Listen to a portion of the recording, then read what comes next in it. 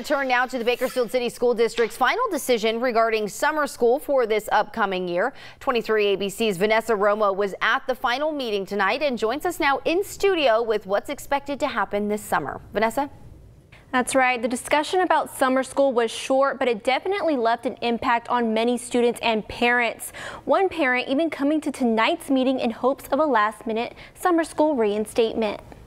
All in favor? Aye.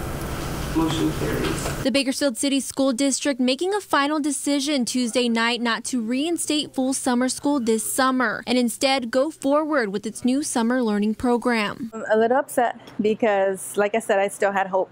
My kids were still excited about having them change their mind at the last minute. It's not going to be the case. Cecilia Delgado, a parent of a 5th and 8th grader at BCSD, says she's been holding out hope since the decision to cut summer school was made last December. They're going to be losing out a whole lot, especially the opportunity they have on learning, because every day they learn a different thing. So now they're not going to have that, unfortunately. According to the school district, its decision to cut the $1.7 million program was based on high cost and low attendance. Officials say they'll use the money they save on other programs. We're not reaching the students we want to reach, so we're taking time this year to plan for the future as to how we can make the program more efficient. When you're spending those kinds of dollars, you really want to make sure that it's paying off in the long run. But after an outcry from parents, students, and even Dolores Huerta, BCSD announced an alternative to summer school in March. We believe that summer school should be focused on remedial services, catching kids up,